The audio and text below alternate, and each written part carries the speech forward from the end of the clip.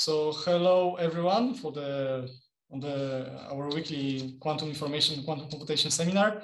So today our guest is Lluis Masanes from University College London. So let me say a few words about Lluis. So Lluis did his PhD in 2004 at the University of Barcelona. Well, he's originally Catalonian.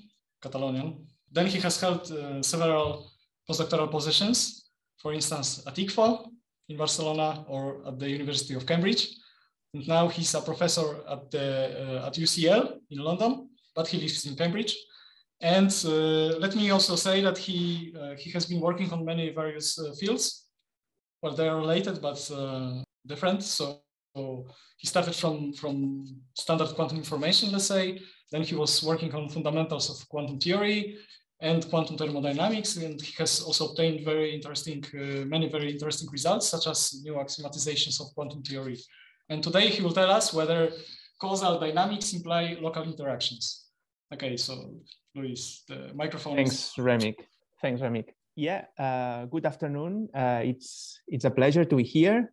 I'm going to talk about whether causal dynamics imply local interactions. Maybe at this point this is not clear, but let me just introduce what I'm going to talk about. Okay, so here you can see so what I'm going to present is based on these three papers. The third still is not in the archive, and it's joint work with all these authors. Okay, lots of people from many different places as well. So today I'm going to talk about a type of many body system, which is called quantum cellular automata. Okay, so let me introduce in case some of you are not familiar. A quantum cellular automata is a quantum system in a discrete space-time. So you can think of as a spin chain, for instance, that would be in one dimension, in one spatial dimension, but you can also have it in 3 or 4 or any number of spatial dimensions. But the important thing is that not only space is discrete, but time is also discrete. Okay. The dynamics is in general homogeneous. This means that it is translation invariant, but translations in space and translations in time. Okay, so it's basically let me just say the final condition is causal. Causal means that if I perform a perturbation, one second. If I perform a perturbation here, okay, I'm writing in the. Do you see my pen writing? I can see it, but I'm not sure whether people have recognized that you started to write. Maybe I'll put it thicker. Yeah. Okay, so imagine they put a perturbation here. So at future time steps, this perturbation is only acting on neighboring spins. Okay, this is time 0, this is time 1, this is time 2, and in time 2 it only acts these spins, and it has not changed the outside of the light cone. Okay, so causal means that the dynamics is restricted to a light cone. Okay, that information travels at a finite speed. Okay, so basically this is the same as what we think of a spin chain with a Hamiltonian having local interactions. Okay, the only difference is that in a Hamiltonian time is continuous, and in a Hamiltonian the causality is approximate. So Lieb-Robinson bounds tell us that if the Hamiltonian is with a bounded range interactions, the light cone, there will be an approximate light cone, but this operator will also evolve outside of the light cone with exponentially decaying probability amplitude. Okay, so it's approximately causal, and here is exactly causal, and we can do that because space-time is discrete. Okay. Can I ask something? Yes, Lluis? sure. So do you ask? Let's say, is this dynamics sort of deterministic? In a sense, like I imagine that you can put some let's say local random channels or random gates, or like you define but like is it like on every time step you put the same, let's say, yeah, you apply the same evolution? Yes, the same evolution, exactly. It's not like what people call random circuits. Okay. Okay. So this is deterministic, is unitary. Okay. So maybe I should write here that is unitary. Maybe I forgot to put this condition. Okay. Good. Later we will see some examples. Okay. So this is what we are going to talk about today. So it's like a quantum field theory in discrete space-time, basically. Okay. Okay. So I need sorry to add a little joke. So one can also say it's just some deterministic local quantum circuit, right? Yes. Yes. Yeah. Exactly. This is what I'm saying now. It's a deterministic local circuit, like this one, for example. But that's not the most general cellular automata. Not all cellular automata can be written as a circuit with local gates, as a quantum circuit. Okay. So this, but yeah, maybe the most usual one is what we have now here. And here we can also see that a circuit with local gates. So if this is our initial perturbation, the effect of our perturbation will have a strict light cone. Okay. Because the gates are local, it never goes out of this light cone. Okay. So yeah, quantum circuits with local gates are the most normal QCA, but not the only one. Okay, we will also going to see quantum cellular automata with disorder. Okay, and this is because we want to get rid of the fact that we don't want the system to be translational invariant. Okay, we want to model a system with disorder. Okay, but again, connecting to what Michal said, this doesn't mean that this situation. Okay, so so this system has disorder in space. Okay, because every different color means that the two-side unitary is different. But you see that it is also disorder in time, this circuit. Okay, so this is what people call quantum circuits, and we are not going to consider those. Okay, so we are not considering this situation. We are considering this situation where we choose some random gates in the first two layers, and later we repeat them again and again and again. Okay, so the topic of quantum random circuits has been studied a lot. Okay, like people study anti-concentration, unitary designs, many things. Okay, and actually it's much simpler to analyze this thing because every gate only appears one. Okay, so there are no correlations in time. While here, this is a random gate, but it appears again and again, and it's more difficult to analyze because it's like a polynomial of the gate. What we have. Just to understand, so it's a by random you mean that your model is that in the beginning of evolution you pick those gates in two layers at random, and then you iterate this evolution, and so this is, and you study, let's say, yeah, maybe okay, it's random but fixed throughout the evolution. Exactly, it's random in the same sense of people matter when they study disorder or Anderson's localization is the same type of randomness. Okay, is like, it doesn't mean that it is, so randomness is just a mathematical way of modeling the system, but it's not random. If you have a solid that is not crystalline, the Hamiltonian is fixed. It's not that it is random. Okay, but it's just that you model it by random because it's, you don't know the exact configuration, and actually it doesn't matter which configuration. You just want a typical configuration. Okay, but yeah, it's still deterministic, still unitary. Okay, and here we will see that in some QCAs with disorder, you have localization. We will see later. So this is actually a real simulation. So this is a spin chain here. Every pixel is a qubit, and the different colors stand. So white means the identity, and blue, red, and yellow means sigma x, sigma z, and sigma y. Okay, so we start with a sigma z here, and this QCA will evolve to different so it's clearly a Clifford unitary because it maps Paulis to Paulis, not to linear combinations of Paulis. So we can write such a nice diagram.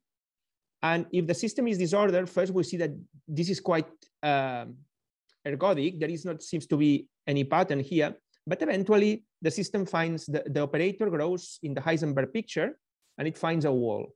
Okay, and it stays in the region forever, absolutely forever.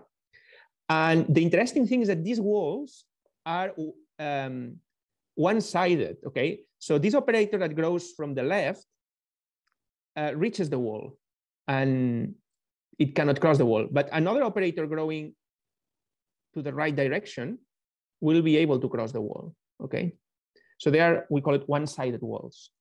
Okay, this is the type of this always appears when you have a Clifford QCA with disorder. Okay, in one dimension. Later, I'll talk more about these things. Now I'm just introducing the whole topic of QCAs. Okay, so this is our. Can I ask? Sorry, because it's sure. I'm allowed to ask. Like, you are allowed. You're allowed. Yes, it's good that you ask. Also, I mean, also I encourage students to ask, because like sure.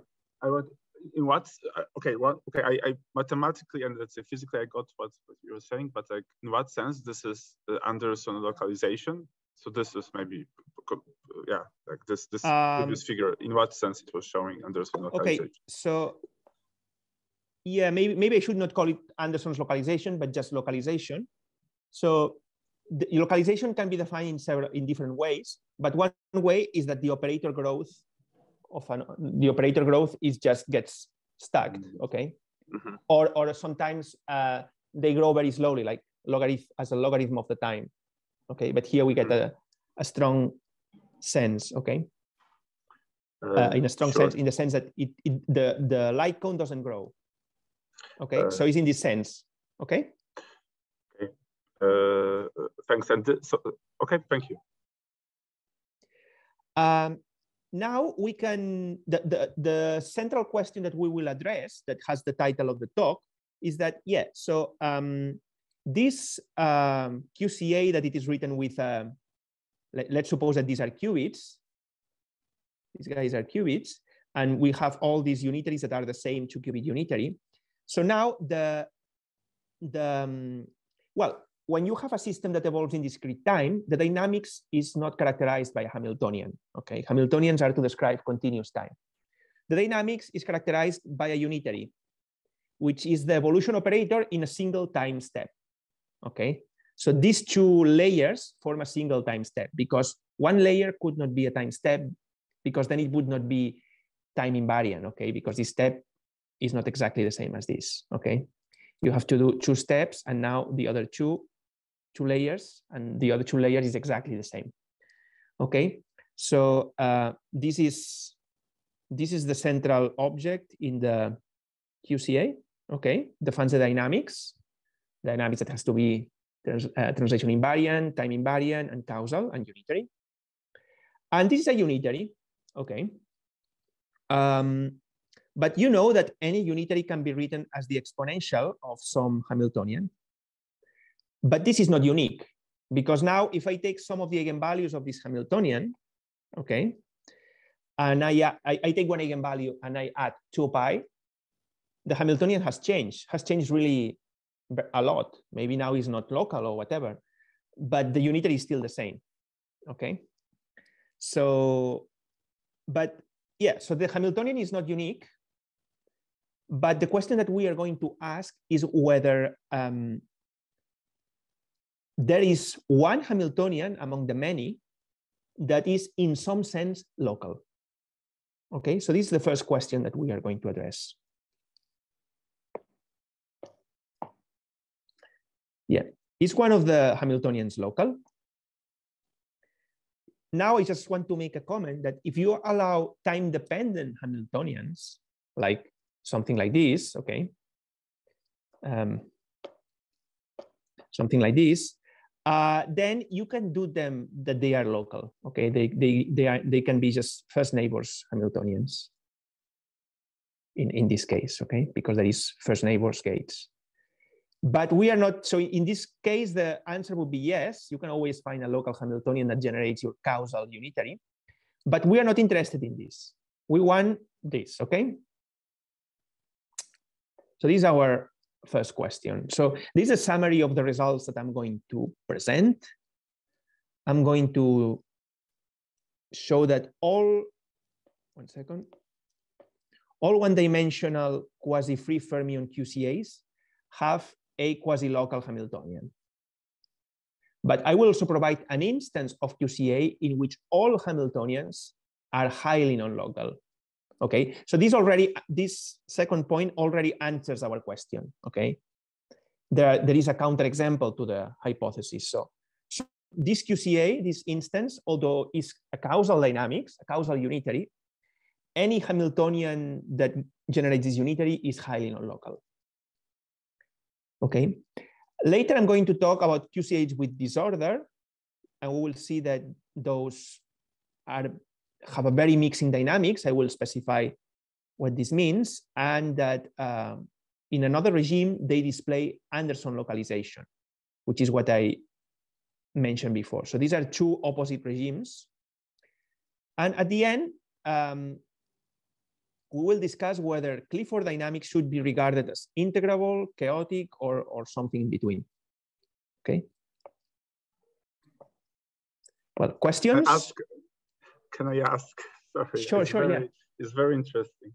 Just, okay, maybe I missed the definition of quasi, what you mean by quasi-local? Yeah, I'm being vague now. Okay, I'm being vague now, and later we will see. I just want to say local in the broadest sense. So maybe the interactions decay slowly or whatever. Okay. Okay. Just the second question, just high level, like you mentioned that the most general cellular automata are not quantum cellular automata. They are not just concatenations of unitaries. Mm-hmm. So what they are then, like just or like generally? I don't know. Just a big unitary that is causal. So one example could be the following. Imagine that you have a spin chain and you consider a unitary that takes your state and shifts it one qubit to the right. All the spin chain shifts it one. So imagine you have, how you call it? Boundary conditions, closed boundary conditions, and you just do this, okay? This is a QCA. It satisfies all the definition of QCA, but it cannot be written as a circuit. So this could be a simple counterexample. So it cannot be written as a circuit in this locality, let's say, or that's okay. Okay, thanks. Okay, so let's go with quasi-free fermions. Okay, so here you already have the answer of what I'm going to ask, but let's show everything. Okay, so what is a quasi-free fermion QCA? Well, because it's fermion, you have these Majorana operators, or if you want, you could consider the creation and annihilation operators. And when you apply in the Heisenberg picture the evolution operator to one of these fermionic operators, you get a linear combination of fermionic operators. Okay, this is very particular. So in general, if W is not quasi-free, you will have a polynomial of A's. Okay, you will have some linear terms, some quadratic terms, AJ, AK, and three order terms, and yeah, you need the whole algebra of those generated by those, not only with linear combinations, but also with products, okay? So this is very particular. So now we are going to consider this type of QCA. Now you can show that any Hamiltonian that generates this such unitary can be written as you expect as a quadratic form with respect to the fermionic operators, okay? Where the index I and J are locations in the lattice, okay? Now we want to ask how these coefficients, so this is the more general Hamiltonian, and in general, this is not local, okay? Because it couples all I's and all J's. So we want to see how these coefficients decay with the distance. And we are going to show that if the unitary is causal, so we have a QCA, The coefficients decay exponential when the system is non-critical, and algebraically when the system is critical. Now I'm going to define what means critical and not critical. But at the end, we can see that in some sense, both cases are local, okay? So the second case is not very local, but it's still in some sense local, okay? Because, you know, the interactions decay. Decay slowly, and here they decay very fast. Okay, so let's see more clearly how these QCAs work. When you have a quasi-free fermion QCA, the way to, let's say, diagonalize it is the same as when you have a quasi-free fermion Hamiltonian, okay? So it's basically a single particle problem. And at the end, you just find the relation between, for every type, so you can have more than one type of particle, or maybe I should call them quasi-particle. And for each type of quasi-particle, you have an energy band, okay, that relates the quasi-momentum. It's called quasi because space is discrete, so the momentum is defined modulo 2 pi. Okay, so this is the quasi-momentum. And for every given an energy band, which is like a species of particle, of quasi-particle, every quasi-momentum has associated a value of energy, okay? And the thing is with QCAs, this is not energy. This is quasi-energy, which means that it's also defined modulo 2 pi. Because as I said before, unitaries, the eigenvalues of a unitary are defined modulo 2 pi. It doesn't make sense to talk about absolute terms. For instance, in a unitary, you cannot talk in general about the ground state, okay? There is no ground state in unitaries, and in general, there is no ground states in QCAs. So yeah, so then this is also, for instance, 2 pi is the same as 0 in terms of quasi-energy, okay? So this example here is example of a non-critical system, okay? So you can prove that energy bands always need to be periodic in momentum. Look at this one, for instance, goes until here, and it continues here, and it then comes back to the original value of the energy, okay? So we see that if you do 2 loops here, you recover the same value of the energy, so it's periodic. This is clearly also periodic, and this one is also, you also need 2 steps to make it periodic. Okay, so this is non-critical. And what is critical then? Critical happens when you have an energy band that does something like this. Imagine that it starts at 0, or let's suppose it starts here. Okay, so this energy band is continuous because its value is the same as this value. Maybe I'll do it in a color. But it has what people in topology call a non-trivial winding number. The winding number of this band is 1, because you cannot contract it to a straight line, okay? It goes around the torus. This is a torus, the diagram of quasi-energy versus quasi-momentum. And you know, this red band is different than the others in the sense that it has a non-trivial winding number. All the others have 0 winding number. Okay, so what this implies, the physics of this is that the quasi-particle associated to this band will have a constant, the states will have a constant velocity. Okay, they will keep going. So in a way, they cannot stop, and we call it critical because it's like massless particles. Massless particles can only go at the speed of light. They cannot go faster, but they cannot go slower. They are constantly moving towards some direction. And this is what happens here as well with this critical, this energy bands with winding number, non-zero winding number. And the average velocity is the winding number. So in this case is 1, but you could have 2, okay? You could do, okay, this band has. Can I ask?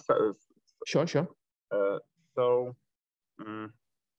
what is so? I guess that the setting is that you have like let's say free Hamiltonian that is translational invariant on like 1D.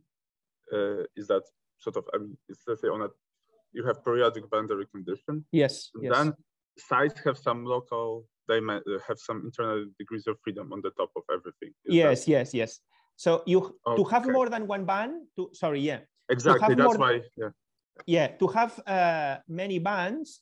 So we are doing the general case. Yeah. In the general case. So maybe I should specify this. Thanks for this question. Sorry. So if you diagonalize this this QCA or this Hamiltonian, and these symbols just mean spatial locations, then you will just get one energy band. Okay. However, we are solving here the general problem. The general problem is when you have in general you can have any number of modes in every location, every number of fermionic modes in every location. So then the creation and annihilation operators will have two labels, one for the spatial location and the other for the internal degree of freedom. And then, yeah, the larger is the internal degree of freedom, the more energy bands you have. Okay. And like what you mean sort of let's say technically when you say that let's say quasi-particle travels with let's say units. Like, yeah, I mean that so for instance, yeah. So okay, now let's imagine that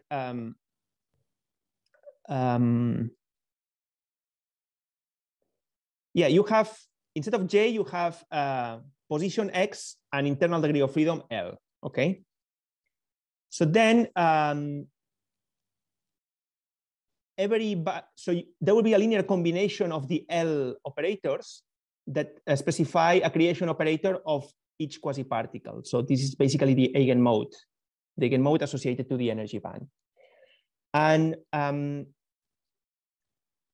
so yeah, I don't know. So what happens is that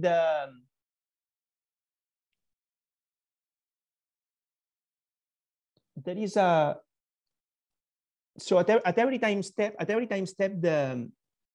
these operators gain a constant phase, a unit phase, which is associated to the shift. Okay.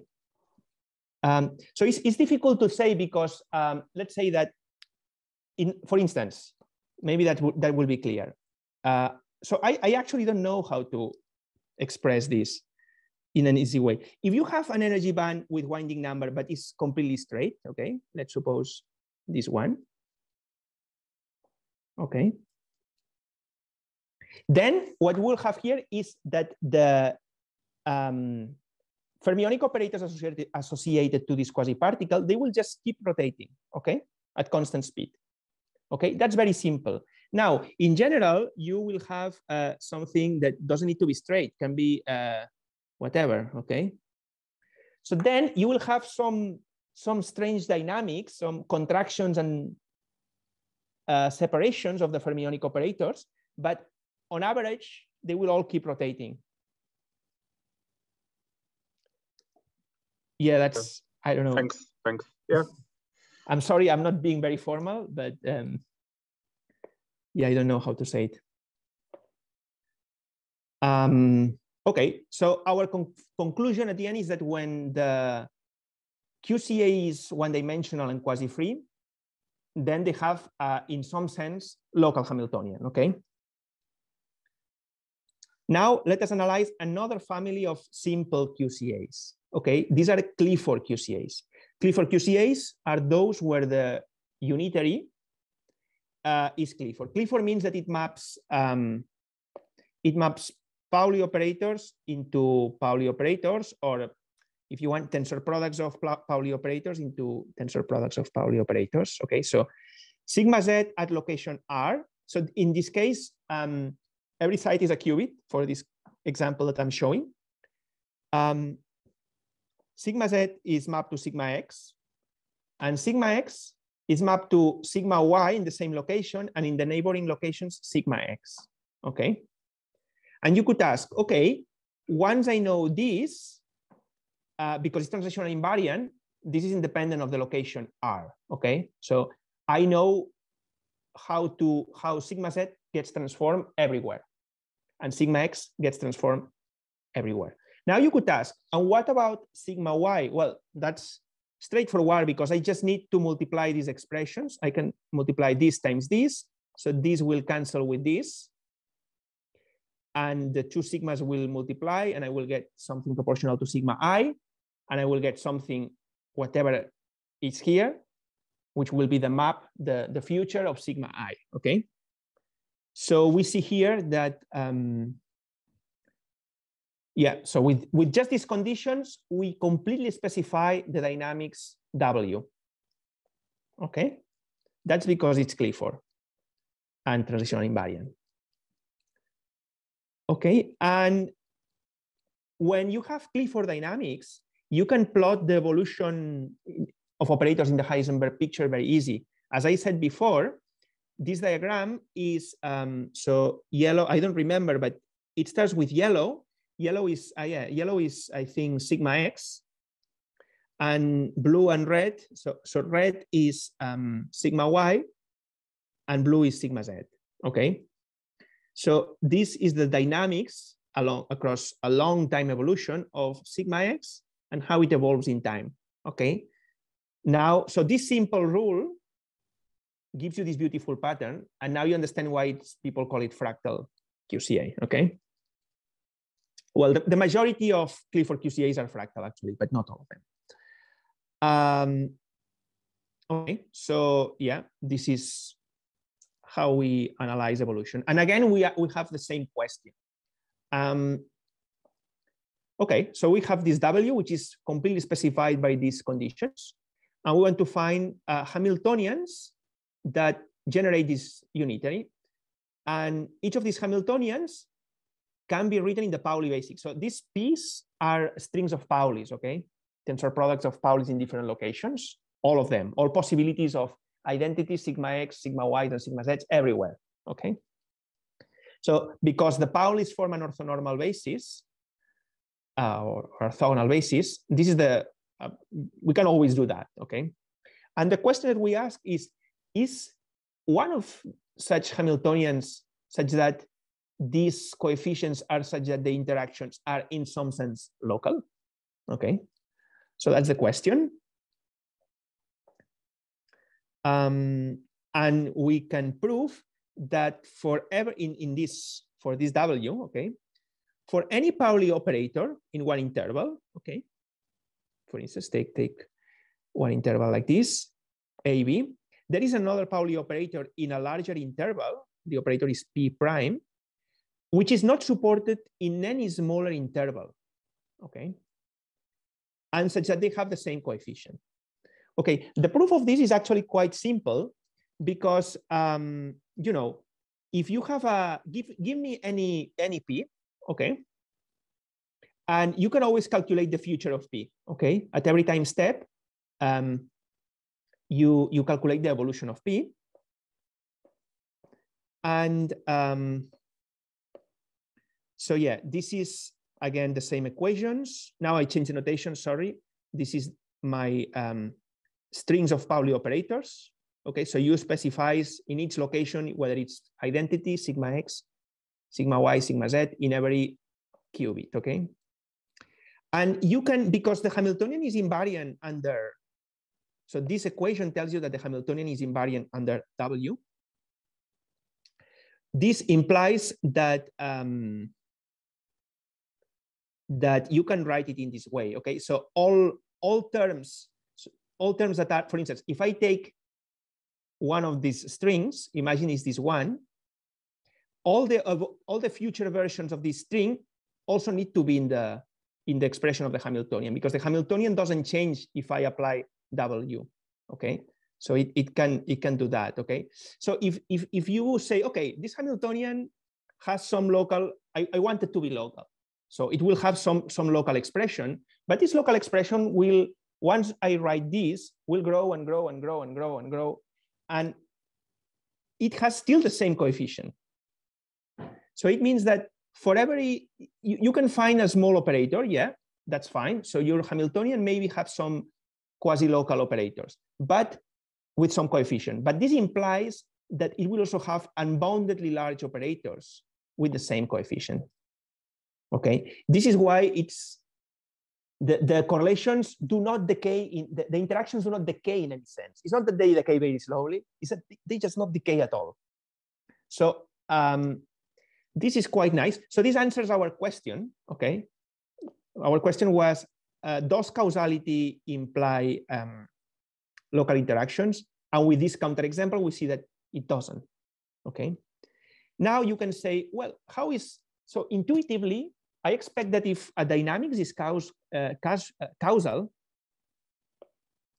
there should be some sort of locality, because that's what it means, causal, right? That things grow locally, that this has a non-identity operator, because in the previous time step, here there was a non-identity operator, okay? And here there is nothing. But Clifford unitaries are a bit funny, okay? So if we take this Hamiltonian, imagine that we start with sigma x, okay? And I apply one of these Hamiltonians, any that you choose, any that give me W, this W. Now, this Hamiltonian, as soon as it starts the evolution, will generate a completely non-local operator everywhere. And time goes on, 0.1, 0.2, and when time reaches the first integer, 1, all these non-local terms will cancel. There will be a somehow a negative interference, okay? And they will all cancel, and usually we'll just get the second term here. So what happens with these Hamiltonians is that at non-integer times, they are completely non-local.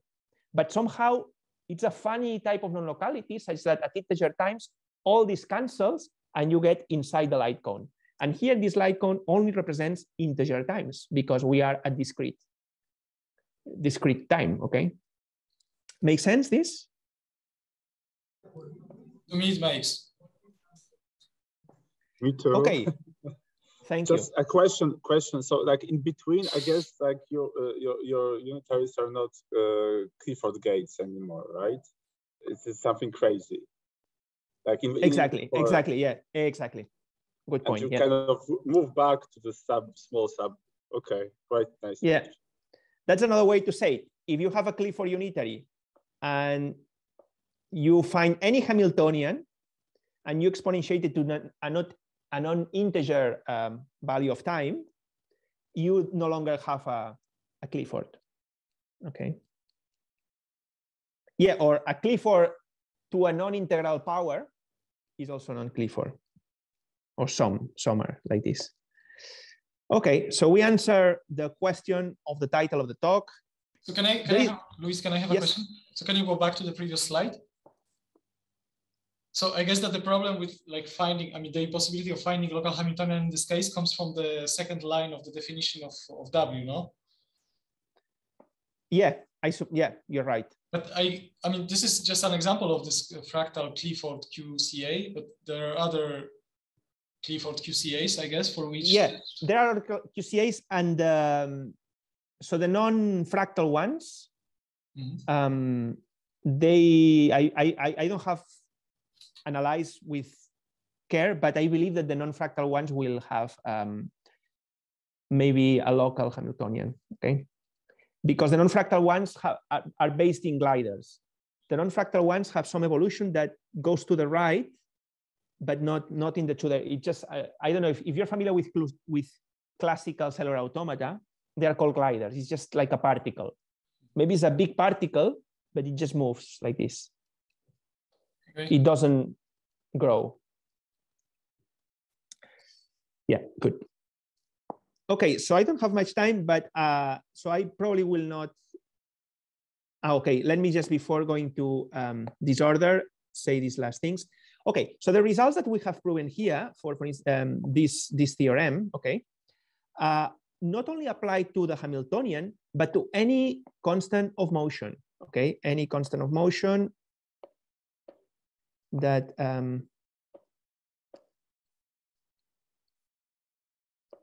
Yeah, this is a constant of motion, something that commutes with the evolution operator. You have the same result also applies with constants of motion, because you can again do this argument, okay,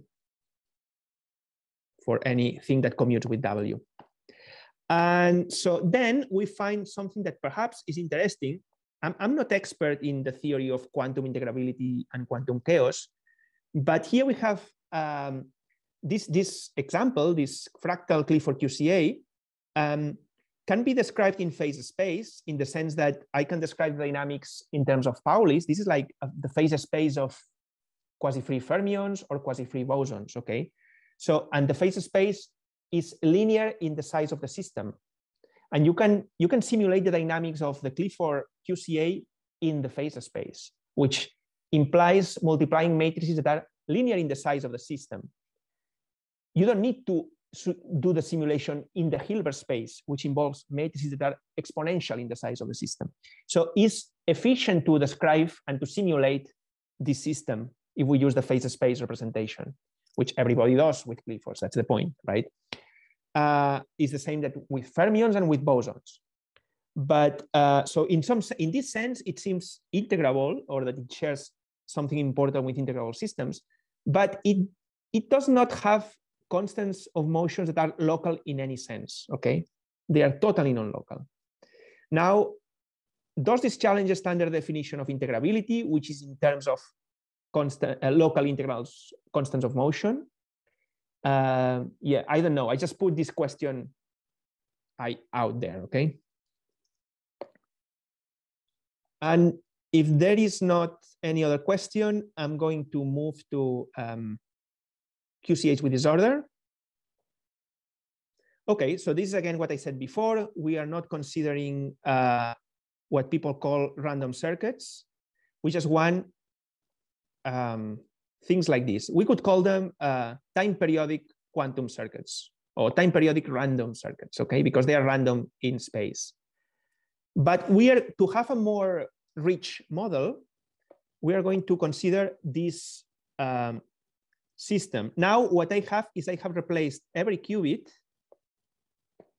I have replaced by n qubits. So there are L sites, and every site has n qubits, okay? Just to make it more rich. Now, we are going to consider a Clifford QCA, which means that if I start with a sigma x, it will evolve, and it will always be a product of Pauli sigmas, okay? And as my notation is that where there is nothing, it means that there is the identity, and the rest is here. This is just an example. And because the first layer of gates, the first layer is chosen at random, it means that this string of Paulis is in some sense random, okay? But now we want to mathematically articulate how much random, okay? And so we go to the model where I said before. So this was just, sorry. No. This was just a toy example just to write the Pauli sigmas, but the real model we consider is this, where every site has n qubits. So maybe this is sigma x in the first of these n qubits. And at the end, we just have a Pauli string. This is bold phase and with this U notation. So this means a random Pauli string. Okay. And yeah, so I want to ask myself, how random is this Pauli? When I sample these unitaries at random, just one layer, how random is this string? And the answer is that in the limit of large n, it's approximately uniform overall Pauli strings, okay? More precisely is that, of course, it's only uniform within the light cone, okay? If the string of sigmas has not reached the end of the system, or maybe your system is infinite, it can only be random inside the light cone because outside is the identity all the time, okay? So I'm comparing this, this is the probability at time t. So t in this example would be 1, 2, 3, and 4 time steps. And this is the probability distribution of the end condition on the initial state, whatever you choose, okay? And I'm comparing this, I'm calculating the statistical distance with the uniform distribution inside the light cone. So only here, okay, in this case. Well, in this case, this represents to be periodic boundary conditions. And in this case, after 4 time steps, the system has reached, the operator has reached the whole system in this example, right? So then this would be the uniform distribution over all Paulis. And yeah, this gives a useful bound for large n. So when this inequality holds, okay? Sorry, can I ask? Okay, it's actually super interesting, like all that you're saying. Just so the n is the number of like internal qubits, so to say. Yes. I see. So you basically, because of like locality, like the width of like the light cone would have a size of order t, right? Okay, so this sort of works provided. Yeah, n is the logarithm of L. It's larger than the logarithm of L. I see. So it's kind of, in a sense, like if I think of this n or as like 2 to the n as like a local dimension, then basically local dimension has to be much larger than the size, the linear size. Yeah, I see. Yeah. So yeah. All right. So it's kind of on a high level, it's similar to those maybe results on random quantum circuits of like Nick Hunter-Jones. Is it? Yeah. Right. Okay. So this is So this gives a bad bound. This is a bad bound because what we have in mind is what people call random circuits. Okay. But with random circuits, things get more random as time goes on. Okay. But here, things get less random as time goes on because this t increases and makes this a worse bound. Okay. Why is this the case? Well, it's the case because we are applying again and again the same unitary. So we start with a fixed operator. This unitary is chosen at random. So the output here is random. Now, we apply a random input to some random unitaries. So the output here is even more random. But now we're applying random unitaries, but they're random, but not independent of the input because this input depends on the orange unitary. And here is the orange unitary again. So that's the problematic thing. For instance, let me choose one example. Let's suppose that there is only this orange unitary. Let's forget all the others. All the others are the identity. Now, this orange unitary is a Clifford unitary, and there are finitely many Clifford unitaries. So this orange unitary, when I multiply it by itself, it will generate a 1-parameter group, and it's finite. So eventually it goes back to the identity. So eventually this, no matter which random, so let's suppose that the order of this 1-parameter group is 222, okay? So no matter what random unitary I choose here, the output will be the same of the input. So not random at all, okay? So this was just an extreme example, but yeah, so things get less random when the input is correlated with the dynamics, okay? And also it makes it extremely hard to analyze, okay? So this is why people have not worked too much with time periodic random circuits, okay? They make a lot of sense from the point of view of many body physics, but yeah, they are very hard to analyze in general, okay? There are some results out there. Okay, but yeah, for small times or large n, we have that is close to uniform. Also, something that I can say is that across the diagonal, across the edge of the light cone, every unitary is new. So the purple has not appeared before. The deep blue has not appeared before, okay? So if you continue here, let me write it. In this sequence of information,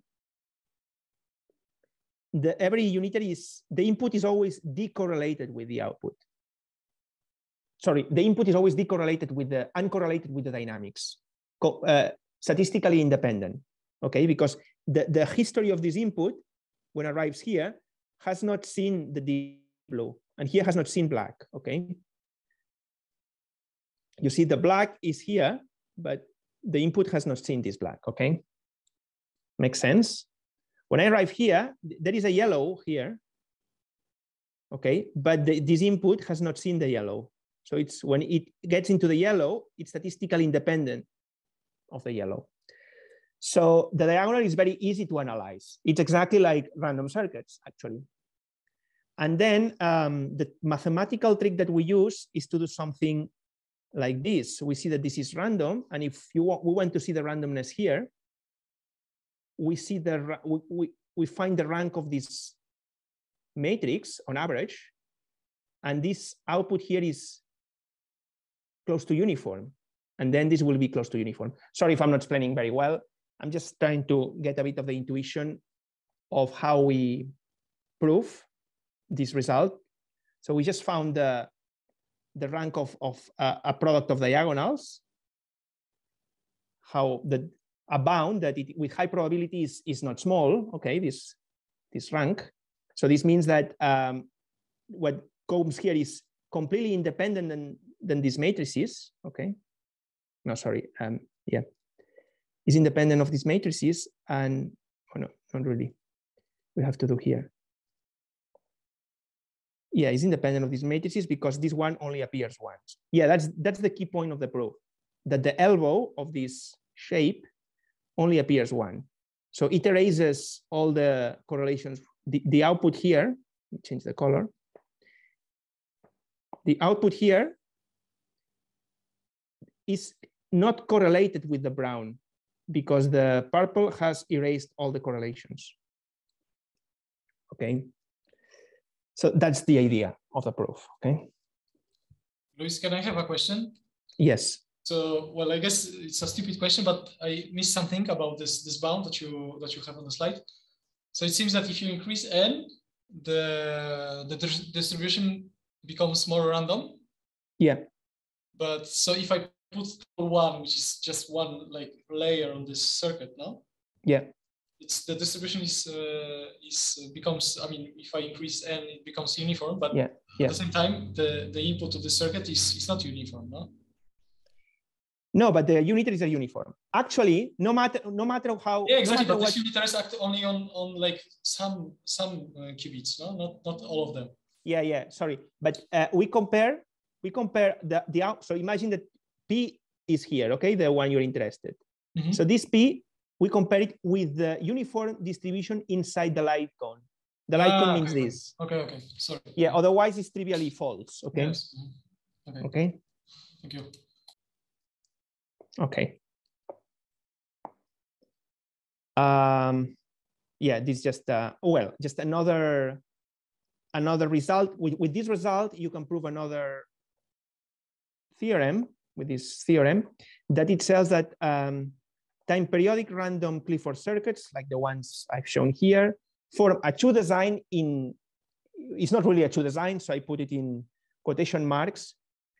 Why is not that? Because I call it a true design, but imagine that true designs is about distinguishing a given ensemble of unitaries from all the unitaries, okay, from the hard measure. And you can distinguish this, you are given one of these two options and you have to guess which one is, okay? And if you cannot distinguish, then it's a true design, okay? Now, here, in this distinguishing process, we are restricted to only Pauli measurements. If we are restricted to Pauli measurements, this unitary cannot be distinguished from a hard unitary, well, up to some bounds, okay? So yeah, maybe it's not, I should not call it a true design, okay? Because it's not the same thing, but it gives the idea. Okay, now I don't have much time to go to this order, but basically it's the same model. Here I have a different picture, but it's the same that we were using before. It's just that now we have the numbers. Every gate has a number in addition to a color. These are my qubits. Now, well, you can have this to be single qubit or in qubits, okay? And this is a time step, okay, time steps. And in the phase space representation, every one of these unitaries in phase space can be written as a symplectic matrix. You will know that if you're familiar with Clifford unitaries. And the nice thing about the phase space is that what in the Hilbert space is a tensor product of spaces, in phase space is the linear sum, okay? So let's suppose that this represents this unitary, okay? This is the symplectic representation of this unitary. So A is the transformation, the local transformation on the first qubit. D is the local transformation on the second qubit. C is the map of the information that flows from the first qubit to the second. And B is the information that flows from the second to the first. Okay, you can understand this. So now you can analyze situations, okay, how information flow. Imagine that you want, imagine that you want to find one of these one-directed walls, okay, one-sided walls, okay. So what is the mathematical condition on these unitaries, okay, to have a one-sided wall?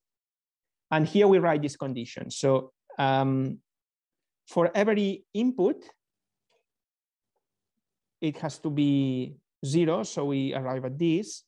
But this is one single time step, and a wall exists for all time steps. So after 2 time steps, you also want this to be 0. Sorry, I'm not explaining this very slow because I don't have time. And yeah, the general condition. You don't need to rush. No worries. Okay, yeah. Thank you. The general condition is this one, okay? This means that at every time step, information cannot flow to the right. Okay, so you can see here, here you have in the left an instance of 1 time step, 2 time steps, and you always put that the output for whatever is the input vector in phase space, the output is 0. This is only possible if this product of unitaries is 0. And T is the number of time steps. Okay. Now you can, for instance, when n is 1, you can find the probability. So now you generate two consecutive unitaries. Okay, like this. Sorry, this and this. Now and I choose them at random with uniform distribution over the Clifford group. What is the probability that they satisfy the condition? Okay, this is a joint condition of the 2 unitaries for all t. For each t, you have it has to be 0 for all t. Now, if you're in the case n equals 1, the probability that this holds is this number. Okay, so it means that on average, every 9 qubits, you will have a wall. Okay, because on average, okay, this is the probability for a wall to appear. Okay, so these walls happen. However, if as you increase n, the bigger is n, the smaller is the probability. It goes it decreases super exponentially with n. So yeah, so if n is large, you don't expect to observe localization. So this is how we have this. This is why these 2 results are compatible. We have a result on mixing and a result on localization. It's the same model. So how mixing is the opposite of localization. Both things cannot happen, but one thing presumes this condition, and the other model assumes the opposite condition. Okay. Okay. And so also then, like for n equal to 1, let's say random Clifford quantum theory automata will not form fractals, just would localize. Yeah, you will have this. For instance, here for n equal to 1, you just have localization, no fractals. Well, that depends on the time scale. That depends on the time scale. If so, for very small times, there is no difference between localization and mixing. Okay, here is the same. You just need to wait until you find a wall. Okay, so this is what it's a relation between n and time. Make sense? Sure. I was just contrasting those beautiful fractals, which I guess they're like. I know. Sorry. Infinite time. Yeah. Yeah. The fractal is transition invariant. It doesn't have disorder. Sure. Okay. Thanks. Okay. Sure. Very nice results. Yeah. So now let me just conclude. Well, in 2 dimensions, it turns out that there is no localization. You can make a generalization of this model in 2 dimensions, and there is no localization. And then I just wanted to finish with this table. And this table says that Clifford dynamics is, when you compare it with quasi-free fermions or quasi-free bosons, and you compare it with generic quantum systems, it's kind of weird, okay? Because it has some properties of each, okay? For instance, there is localization in one dimension, okay? But there is not localization in 2 dimensions, like the generic case. It satisfies eigenstate thermalization, unlike the quasi-free systems. It does not have local integrals of motion. It can generate unitary designs of order 3, while quasi-free systems have order 0. And it has a phase space description like quasi-free systems. So you see that in some of these properties, it's like quasi-free, and in some of these properties, generic system. Okay, here I wrote weak, but it can be either weak or no localization at all. Okay, so this is all what I want to say. Thank you very much for your attention. Okay, so Luis, thank you for this nice presentation. So are there any questions? There were many questions during your talk, but maybe someone else would like to ask something.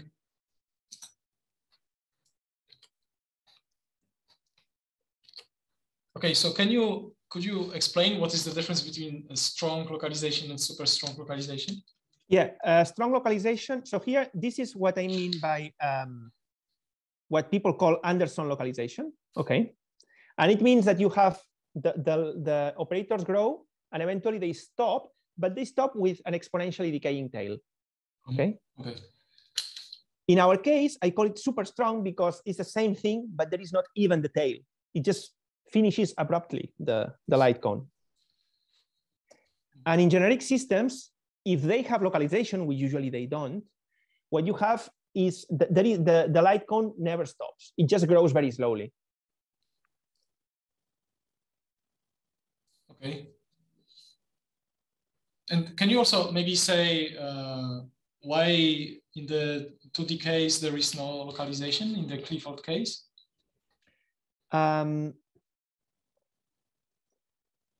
Yeah, so we prove, this proof is with, how you call it, percolation theory.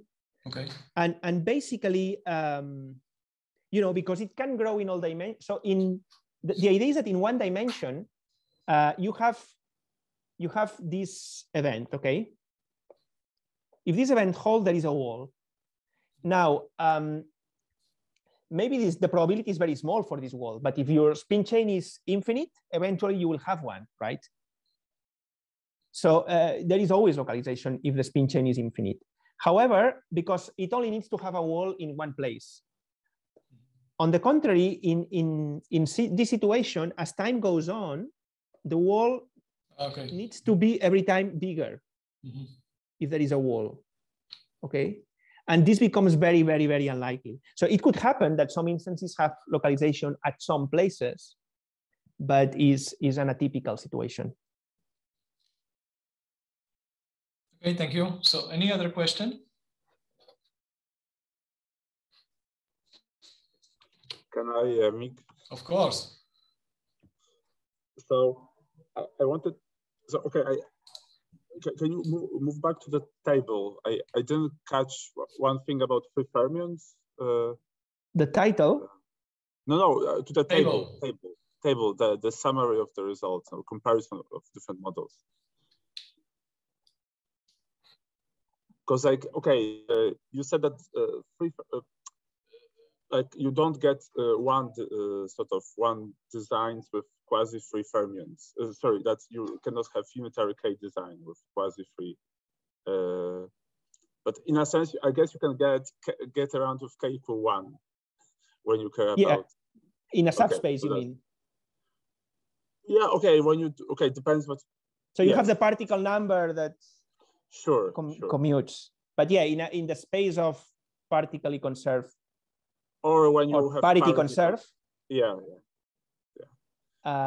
Yes, you could have a one design. Yes. Yeah. Just okay. So just okay, but still, there is a difference between 1 and 3. Of course. Sure. No. Okay, maybe more serious question. So this model of quantum cellular automata is like very interesting. Like, you know, some people are interested in let's say like behavior of complexity. You know, yes. Like in some models of interacting dynamics. So I understand that, like, okay, with Cliffords, of course, there is no chance. Like, if you have cellular automaton based on Cliffords, like you have always bounded complexity because just Clifford gates can be just realized with polynomial depth circuits. But like, do you think like what? Okay, is it like, did people study, or do you think it's feasible to study, let's say, complexity when you have those, let's say, this disorder, but for, let's say, generic 2-qubit gates, something like this? Like, okay, people study complexity in the case of random circuits, that it is not, the circuit is not time periodic. If you make it time periodic, it's extremely hard. Maybe it's possible, but no one has done any, there is no result in the direction yet. Right. It's similar to studying the complexity of the evolution with a local Hamiltonian. Take a spin chain, take a local Hamiltonian, and tell me what is the depth of the circuit after some time, okay? Sure. It doesn't need necessarily to grow with time because, you know. Of course. I mean, it's generically, so you think it's mathematically so, okay, but you have this frozen like disorder, right? So maybe this can help some, maybe. But maybe, yes. Okay, it's very interesting model, and very nice results. Thank you for everything. Okay, so I think that since there are no other questions, well, I guess we can finish. So let's thank you again, and thanks, Lluis. Thank you. Thank you, Lluis. Thanks for everything. See you next time. See you next time.